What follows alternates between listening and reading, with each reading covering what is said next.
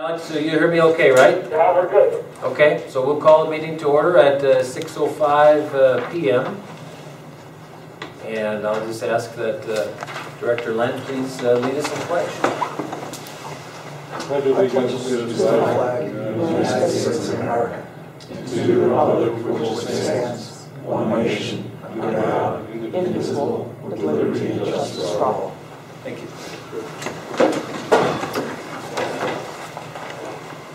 Okay, quick roll call. So we've got Len and Stan and Alec via phone.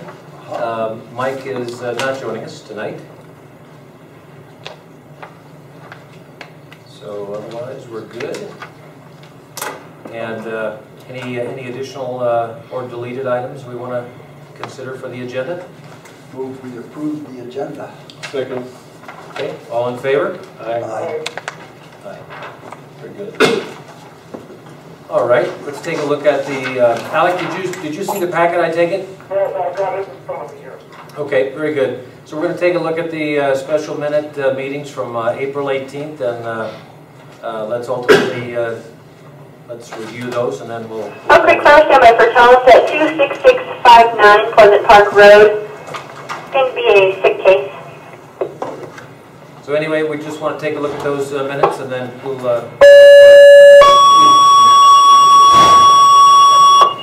look for approval. I have no change. All right. A quick. I'm good. Okay. Approve the minutes. As am I. All right. Second. Second. All in favor? Aye. All right. Okay, Alec, since you're the leader of the financial side, do you want to take us through the financial report for April? Sure. You have before you the monthly expenditures and the revenues for the month. I'd like to move the approval of expenditures in the amount of $175,005. So moved. Second. All in favor? Aye. Aye. You also have the detailed financial statement attached. I reviewed this with Marie, and I think things are pretty well in order. Okay. No other items to refer to then in that regard, Alec? I do not have any. Okay. All right, very good. So with that, Bill, we'll go to your report. Okay. Okay, to start with, for incidents in April, we had 74 calls. Notably, we had 2 structure fires.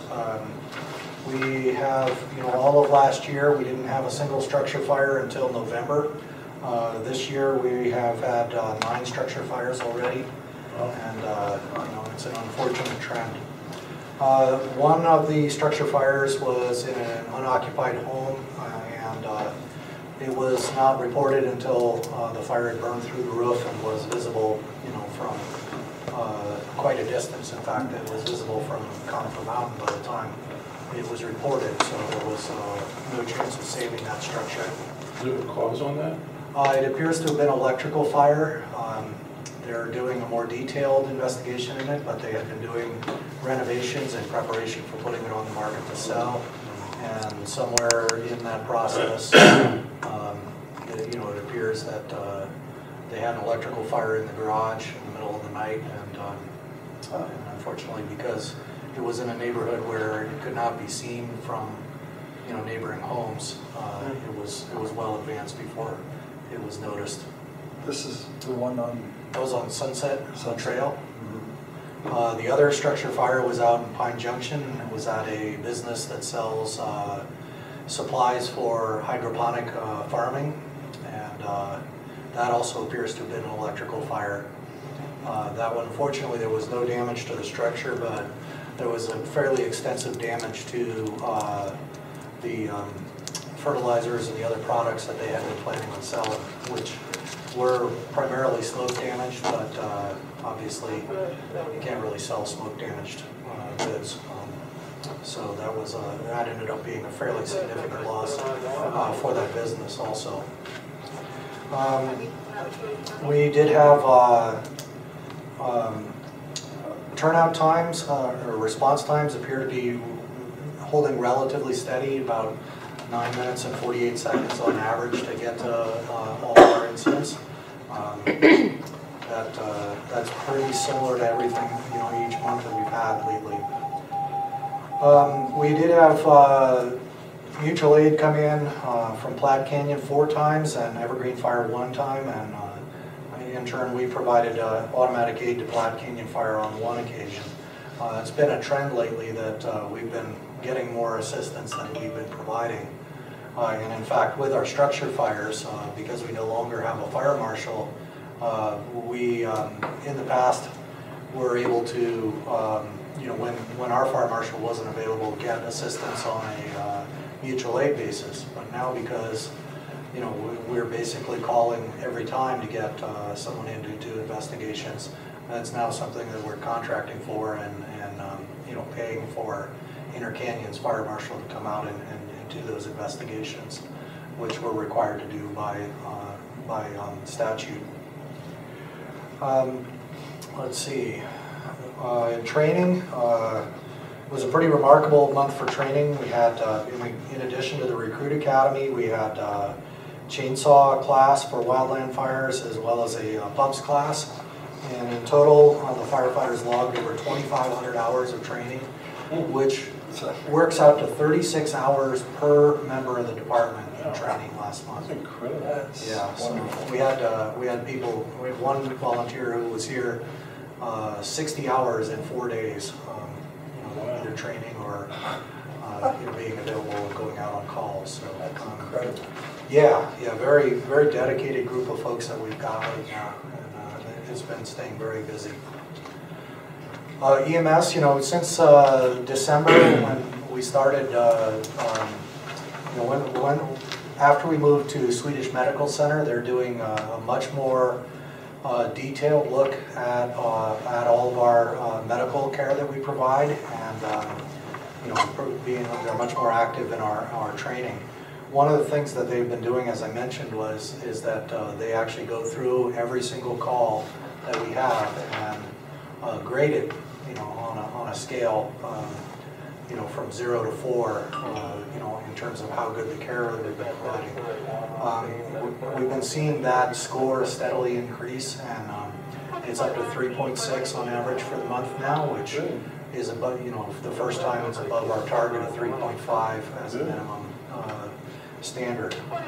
A lot of that has been because of that feedback that we're getting from Swedish and the additional training, that you know, it's really a lot more helpful for all of our paramedics and the EMTs, you know, to you know, hear from their doctor what they want to see in the reports and what care you know, they should be providing. So that's been a big benefit, and you know, the move to Swedish Medical Center has been just outstanding for us.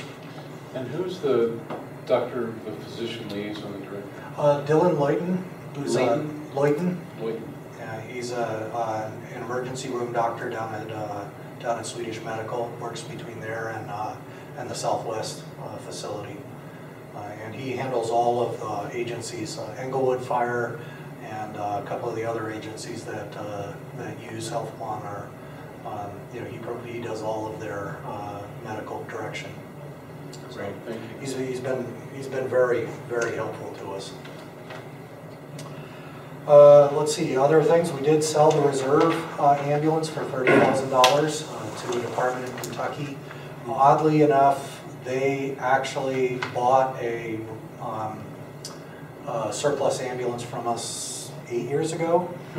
So, and that's been their first line ambulance ever since. So now they have 2 former Elk Creek ambulances on their yeah, in Kentucky of all places. We did get the used U.S. Forest Service truck is now in service and it's been completed. That truck is going to be adding quite a bit to our capability in terms of having a lot more hose, a lot more water, and more tools than the small brush trucks that we use at the other 2 stations. The other thing that we are doing with that is that we've started to put together what are called sprinkler kits. So if we have a situation where there's a wildfire, we can actually set up sprinklers outside the structure, turn on a pump, and then we can leave if the fire is too intense to stay, and the structures are protected. Unfortunately, we're off to a very slow start with that.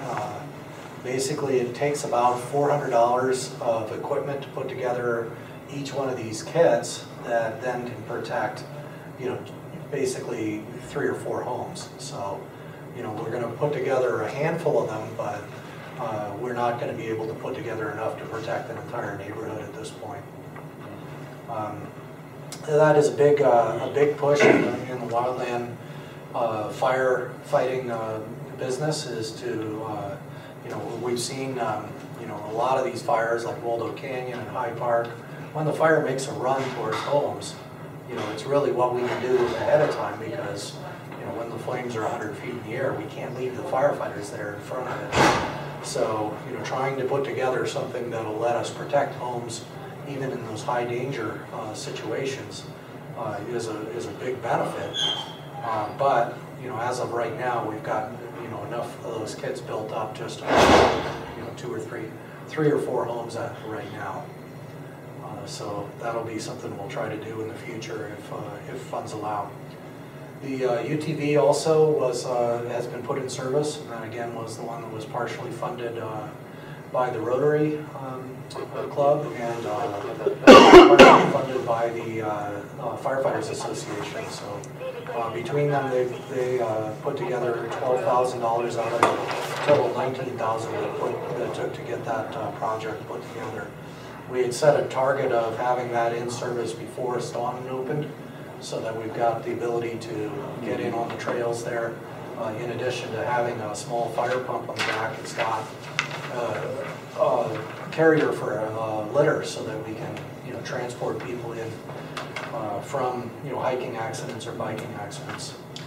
You also indicated sometime in the past that you were going to approach the state for potential funding for special training for our volunteers. We did take a look at that, and I think that there's not much that they can do directly for us on that in terms of being able to fund our operation directly. If you recall, a couple of years ago, the state passed a law that basically said that fire districts have to protect state property at no reimbursement. And so, even though the state park has opened and has added to our potential risk, we don't get anything from the state. We've talked to, the local ranger, and what we've worked out with that is that, we can basically charge if we take their personnel into wildland fire classes or first aid classes. I mean, they can reimburse us for that cost, but there's not really much that we can do directly with them. And when does it officially open? It opens on the 18th, so wow, a week from Saturday. Yeah, I think the trails are going to be a little muddy though. Is it day hiking only? Right now it's going to be day use only. They anticipate adding camping at some date in the future, but that's going to be dependent on getting funding. They had enough funding to put the day use together, and some of the funding is based on how many people end up using the park. So if it gets a lot of use, then they'll probably develop the park on a more rapid scale. But as of right now, they're not anticipating that camping will occur in the next couple of seasons. Thank you. We did have a couple of apparatus out of service during the month. Our frontline fire engine was out for almost the entire month with a handful of problems. Basically, it had electrical problems and generator problems, so it's back in service now without the generator. And then in addition, tender 462, which is our oldest tender, was having front-end problems that made it unsafe to drive. However, the mechanic was able to add a steering stabilizer to that, and we got it back on the road again, at least for now. One of the big things that has come up that we have not budgeted for is we have right now the only way that we have of washing all of the firefighters' turnout gear is to take it up to Bergen Park to Evergreen Fire, and they let us use their washer. Unfortunately, what that means is that every time that we go to wash a set of gear, it's a 45-minute drive there and a 45-minute drive back, and a volunteer basically has to sit up there for 2 hours waiting for their gear to wash. So the majority of our, basically all of our gear should be washed at an absolute minimum twice a year, but most of it is getting washed about every other year right now. And that's causing both damage to the gear and an increased risk to the firefighters from basically carrying around whatever it is that was in the burning structure that they were in. What's the cost of the equipment to wash? What it would, we got quotes on a washer, and it's about $6,000 installed to pick up a washer that's capable of handling the turnout gear. However, right now that would be the equivalent of 2 pairs of pants and 1 jacket. That's basically because we're looking at $2,000 each half for those ensembles. So over the life of that washer, it'll more than make up for its cost. You're going to save a lot of the gear? Yeah, I mean the gear will last longer and be a lot safer for the firefighters. So I would like to go ahead and basically it's an unbudgeted item, but so we need to approve it. Yeah, that would be something that we'd need approval of the board on. Can you pick up the used one? We looked into that, and the big problem is that these washers are so well built that they're never replaced. Basically, that's good news. Yeah, I had the same brand of washer at 2 previous departments I've worked at, and 15 years, and there was never any maintenance required on them. So that's why they're expensive. It's not like your Maytag that you throw in a Do you want to interrupt your report? I move that we purchase a gear washer. Oh yeah, seconded, absolutely. Alec, are you hearing this okay? He fell asleep. You muted. Alex? Alex? Might be shoveling his driveway. There you are. Are you here? Did you particularly hear that last item regarding the? About the purchase of a washer? Yeah, for the turnout gear. Yeah. I don't know if we need a board motion for that. The chief can demonstrate to us that we can accommodate it somewhere in the budget. I think we're okay. We already have a motion on the floor. We have a motion Seconded.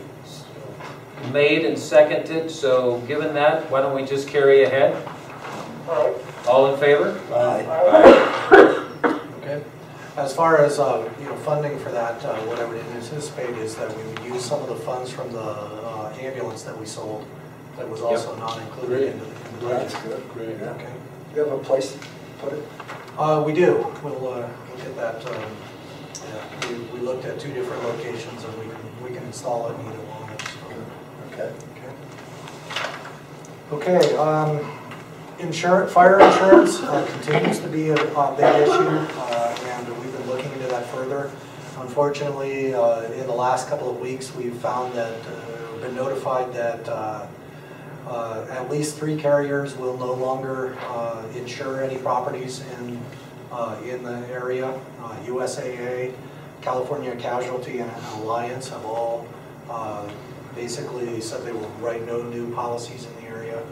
And we're continuing to hear more and more from many of the other carriers about increased requirements or increased costs on fire insurance. We've had been notified of several people that have been dropped lately because the mitigation requirements that the insurance companies are now calling for has been extended many times to up to removing all vegetation within 100 feet of a structure in order to get insurance. So I think that's going to continue to be a problem as we grants. We did find out that we did not get the grant for the fire engine. Unfortunately, we got cut on that one. We wasn't too surprised. You know, they made some changes after sequestration to reduce the number of grants that they're handing out. And then on top of that, we are still in line to possibly get a grant for $72,000 for training. But one of the things that came up with that is that we had to close out the CWPP grant, which you'll recall from, you know, we've been working for the last year to try to get that resolved. I finally got a final determination on that, and we are going to have to return $18,000 in funds that were taken in by the district for a project that they did not do on a 2007 grant. Basically, the grant administrator at the time basically just dropped the ball and did not complete the project, and so we have to return those funds to FEMA. That's the second grant that we had with the same issue. The previous one had been the SCBA grant back in 2008 that the paperwork was not completed correctly, and basically they never finished filing all the paperwork on it. And part of that was that they had taken the grant money, had not spent all of it, and we finally got around to returning that this year. We do have one grant still outstanding also with the state for the purchase of 3 laptops and 3 ambulances. That'd be a relatively small grant, but it would at least be something. The deputy chief vacancy, we have made a provisional offer to one of the candidates, and we're negotiating to get that person on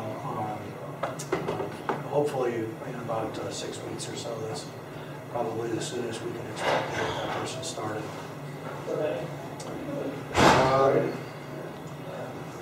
Let's see, mutual aid, one of the major things that's going on with that is that all of the departments along the 285 corridor have gotten together and agreed to basically organize as a strike team for response to other parts of Colorado, which is something that we've been trying to get as a program going throughout the state. That was another one of the projects that came out of the Lower Norfolk fires, trying to come up with a way to have fire departments be able to react and respond more quickly to requests for mutual aid outside of their immediate neighbors.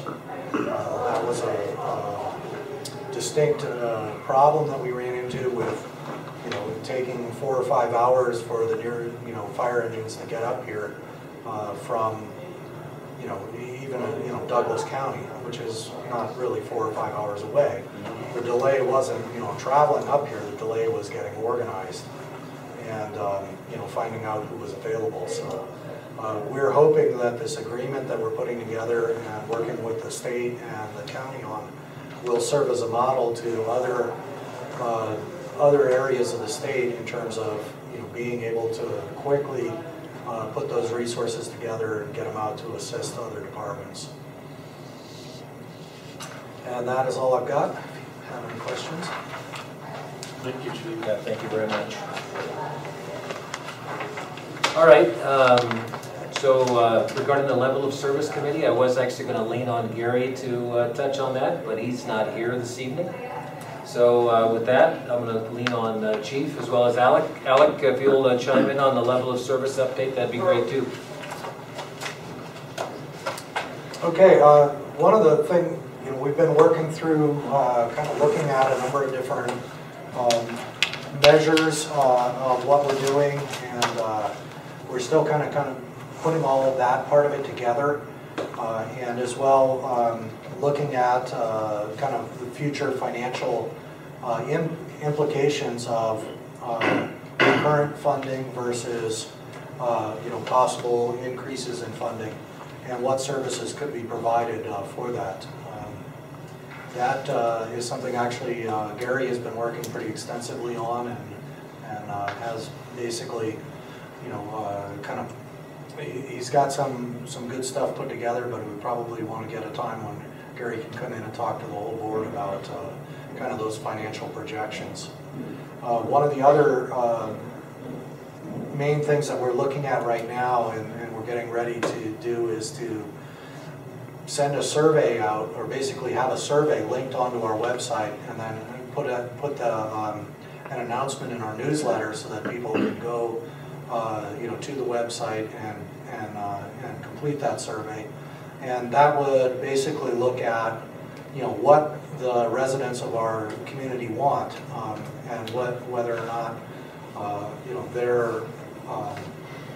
they're willing to pay for increased services, or if they're would rather see the services decline with the current level of service. As we stand right now, if we do not increase funding for the department through a mill levy, we're almost certainly looking at having to take some of the apparatus off of the fleet in the next couple of years, and that would essentially we would end up closing at least one of the stations from doing that. Right now we're not putting any money away for fleet replacement because of the cuts that we've taken in the last couple of years. We're also looking at the kind of the forecast of what we're going to see with the next assessment cycle. It was an unfortunate timing in that the last assessment was done based on June pricing in the market of last year, and that was before we've actually seen a really big turnaround in the housing market since then. Unfortunately, for 2014 and 2015, they're going to be based on June of last year. So what we're hoping for right now is that it stays flat, because the other possibility would be a further decline, which would be relatively difficult for the to manage and maintain the level of operations that we've got. Do you have some estimate of timelines insofar as when the survey might go out and when we might receive definitive recommendations from the level of service committee? The proposal is to have the survey up before the newsletter goes out later this month, and so we'd anticipate that we'd have responses from that survey by June. Good. And I would hope that we would have a pretty good picture of whether or not there would be a recommendation for a mill levy by June. Thank you. Is the survey just electronic? Yes, it's going to be an electronic version. So we looked at mailing it out, but that would be relatively expensive to do. Oh, yeah. Could we ask Gary perhaps to make a presentation at the next meeting? I think we could do that. Yeah. Thank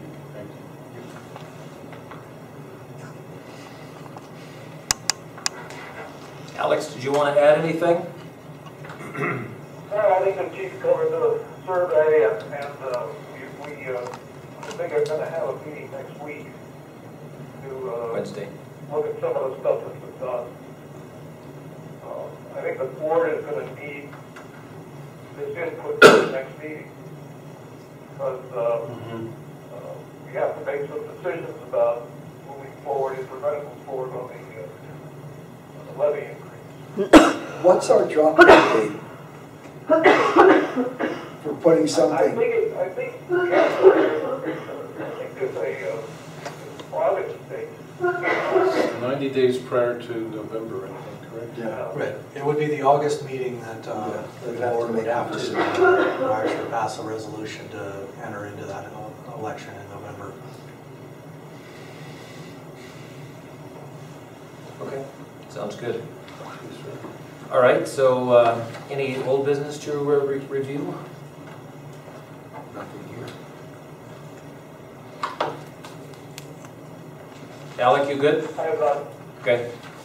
All right, how about new business to consider? I have none. I have nothing. All right. Any citizen issues?